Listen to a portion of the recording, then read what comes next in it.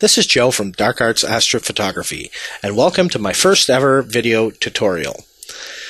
This tutorial will be on the topic of stacking deep sky images using Adobe Photoshop. Stacking is a very important part of astrophotography as it allows us to take several short exposures and combine them to give the equivalent integration time of taking a much longer exposure. When images are stacked, pixel data found in each image will be amplified, whereas random pixel data, which is the digital noise present in all high ISO digital images, will be reduced. The end result, is an image with more detail and less background noise. For Windows, the main tool people have been using for years is a free program called Deep Sky Stacker. It's a very, very powerful image stacking tool. It has multiple benefits, whereas it will analyze images for quality, sort them by quality, reject bad images. It allows you to add calibration frames, which is another topic altogether, to reduce noise even further. And it's just a great tool altogether. Its development was abandoned. It's an older 32-bit tool, so it's not ideal in newer versions of Windows. It's still available if you use Windows, and you might want to look at using this instead of this method. Personally, I actually kind of like this method here, and I found that in some cases, I actually get better results stacking only light frames, which is the actual pictures, and no calibration frames in Photoshop than I do in Deep Sky Stacker. I'm not sure why exactly, but it seems to work for me, so I actually like doing it this way. Now, for Mac users, your choices are far more limited when it comes to astrophotography tools. There are no free tools that I'm aware of. By all means, if there are any that you're aware of, post them in the comments below. I'm sure it would be a great resource for anyone. I'm not a Mac user, so I don't really know them. But there are tools such as PixInsight, Nebulosity available for Mac, but they tend to be rather expensive. And people likely won't have them, and if you can't afford them, that's probably a problem. But the majority of photographers will have Lightroom and Photoshop, so this is why we're focusing on this to do our stacking. For this tutorial, I'm using Lightroom 2015 and Photoshop CC 2017. I know the stacking works in all versions of Photoshop CC. I'm not sure if it works in older versions, as I'd never used this before starting to use CC a couple of years back. So again, if you know if it works, please post in the comments below. I'm sure people would love to know about it, if that they can use their older version of Photoshop to do this. So this demo, we'll be doing some pre-processing first in Lightroom. We'll be adjusting the raw images that we shot first, removing vignetting, adjusting white balance, removing any noise reduction or anything, before exporting them into Photoshop for the final stacking. So, we're ready to get started. As you can see here, I've already imported my photos into into Lightroom. I've got 27 exposures. I started off with 45. I've removed, I shot a total of 45, but I manually filtered out any of the shots that had any star trailings, clouds blowing through, and any other anomalies that would hurt my final quality of my image. I kept only the best of my image, and I'm left with these 27. So, we're going to start the process. So, first, you need to select all your images. So, Control or Command A to select all. Then pick one that's somewhere in the middle. That'll be representative of all your images, and hit the Develop module. Now, as you can see on this image, you can see the Pleiades cluster. You can see some of the nebulosity. It's not very bright, but you can definitely see it's there. And as you zoom in, you can see there's quite a bit of background noise here. I mean, it's not terrible, but it's not great. This was what we'll be taking care of by stacking. So, the first thing we want to do is we want to make sure that all noise reduction and sharpening is disabled. So down here, let's go down our panel to the detail panel. Make sure that sharpening is disabled. Luminous noise reduction is turned off, and that it should be, and remove all color noise reduction. There's a lot of fine detail and contrast in nebulosity, and this sharpening and noise reduction can actually alter it. You want to try to keep your image as pure as you possibly can. So this is why you want to remove all this noise reduction. So now we can start with our adjustments. The first adjustment we're going to take care of is white balance. As you can see, this is pretty blue. It's partly because it was shot at a fairly cold temperature of like 3650 Kelvin, and partly because of the light pollution, since this was taken near a city, so there's a lot of glow in the sky. And we want to try to neutralize this with the white balance as much as possible. You could try just doing an auto white balance, but in many cases I find it warms it up too much and gives it almost that too much of an orangey glow. So I actually like to just keep it on as shot and do the manual adjustment. In order to do this, increase your vibrance and your saturation sliders to 100. As you can see, this is now really, really blue. So at this end of the scale, you have complete blue.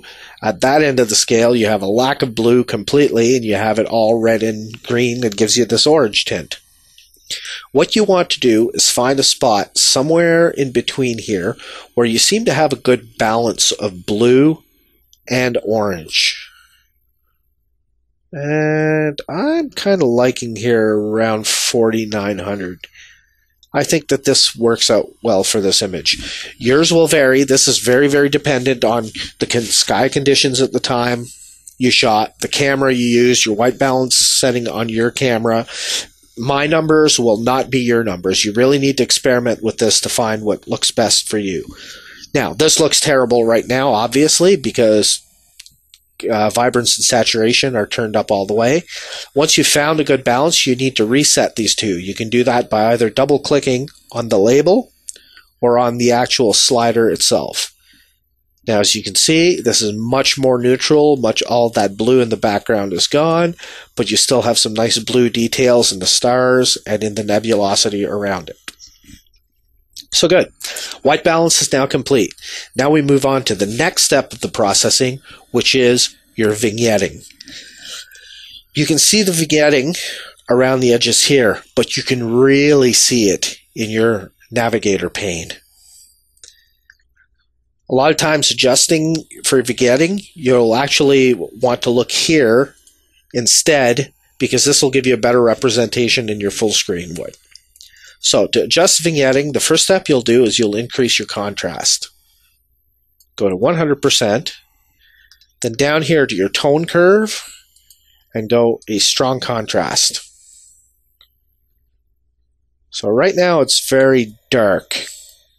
So I'm going to increase exposure a little bit. There we go. Now you can see, you can really, really see the contrast between the dark areas in the vignette and the actual foreground of the image. So now we want to adjust this. Let's go down to our lens correction tab. Just as an aside here, don't use this. Would actually clean up your vignetting correctly, but it will also distort your image a little bit as it tries to do your lens profile correction. Unless you have absolutely 100% perfect tracking on your mount, I would suggest never to do this, as it will screw up your stacking. So leave this off, and we're going to manually adjust the vignetting here. So let's try to increase this brightness on the vignetting. Obviously the midpoint is not set properly. This is going to take a lot on the midpoint.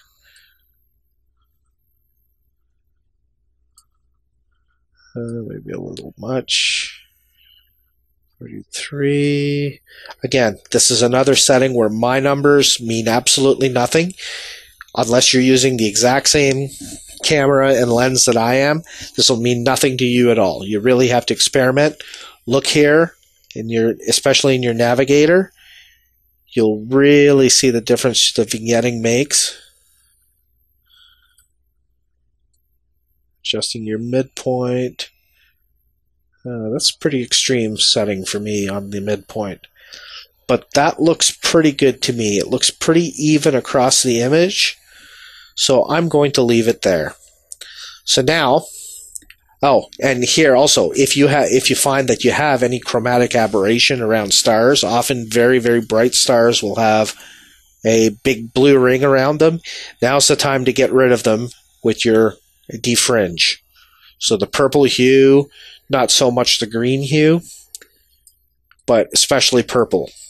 In my case, mine is pretty good. The only place there's blue is around the bright blue stars that should have them, so I'm going to leave mine.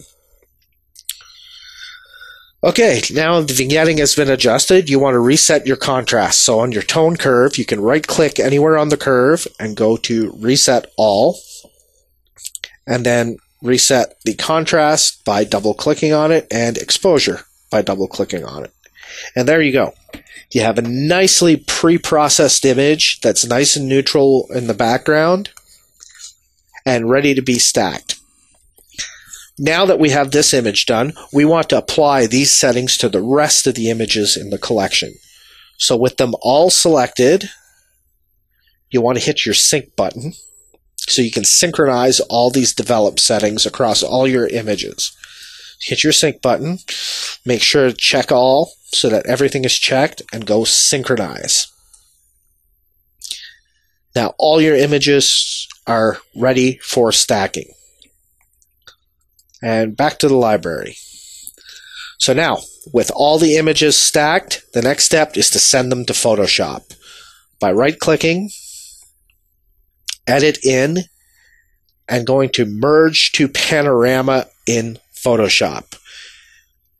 This doesn't sound very intuitive at first, but it really is, because the panorama tool in Photoshop will align all the images for you, which I'm going to show you in the next step. I'm going to pause this for a second here while I do this, because this is going to take a couple of minutes, and we'll be right back once everything opens up in Photoshop. And we're back now in Photoshop. As you can see, we have now opened the Photo Merge dialog box. This is the exact tool that you would use if you wanted to create a panorama. All the images are already in there. Yeah, I mean, you could do this manually. You could forego the pre-processing in Lightroom completely and just open all your images here and just do this. But really, I strongly recommend doing the pre-processing in Lightroom because it makes a huge difference on the final process. Anyway, for settings here, make sure that your layout is auto, and remove the checkbox from the blend images together. You don't want any blending to happen here. You just want them to align the different layers. Each one of these images will be loaded to a different layer, and then Photoshop will align them to each other, which is what you want. And here we go. It opens one. It opens every image to a separate layer. And then it will turn around and eventually just completely align all the images. This will take several minutes. The more images you have in the stack, the longer it will take. Again, I'll pause this and let it do its thing, and I'll be back once the stacking or the import is complete. And we're back. As you can see, we have all our images imported to separate layers in Photoshop, and Photoshop has gone through and aligned every single one of these images. As you can see along the edge here by this, I'll get rid of my crop tool, by this slightly uneven edging, which is just basically stacking issues as things were being aligned. So now we have all our images imported. We have our next step, is to stack them into a smart object. You can do this by selecting the top one, by clicking on it. Scroll down to the bottom, hold your Shift key, click that one to select everything, right-click, and go to Convert to Smart Object. Again, this is a process that'll take a couple of minutes, so we'll, again, longer depending on how many images you have and the speed of your computer and all that. So I'm going to pause the video for until this is done, and we'll be right back. And the combining of the smart object is now complete. As you can see, all the layers have now been combined into one object, which is the smart object. Now comes the point where we stack. Make sure that your smart object layer is selected. Go to your Layers menu, to Smart Objects, right here, down to Stack Mode, and select Median. This is another one of these processes that takes a little while, depending on how many images you have, how fast your computer is. I have a reasonably fast computer, so this doesn't take too long, but I've done this on my laptop and regretted having to do it because I basically walked away and came back 20 minutes later, and it was still cranking through. So this shouldn't take more than about another minute or so on mine. I'll pause again, and we'll see the results when I get back. And I could have gotten away without pausing because it literally ended about 2 seconds after I hit pause. Now our image is stacked.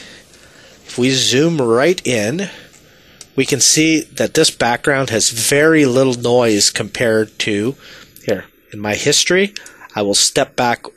I'll step back one step. You can see that was kind of a bad frame. It had some very elongated stars. I must have missed that one.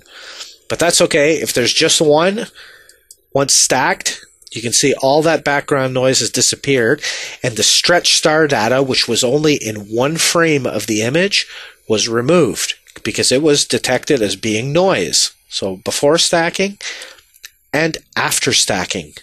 Look how clean that is compared. This is really, really quite an amazing process. And normally people will put dark frames to remove noise, and which is a perfectly valid way of doing it. It is kind of the recommended way, but this just goes to show you what kind of effect you can get from stacking without any kind of calibration frame. So now that you've stacked your image, it's time to flatten it. So now you want to flatten the smart object into a single image on a frame.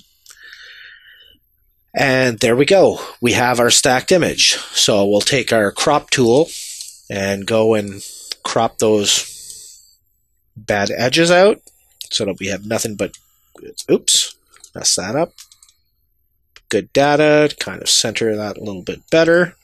Yeah, I'm going to crop it even a little bit more. Maybe give it a little bit of rotation just because, like that. And there we go. Let's do a little level adjustment here to bring that black point down.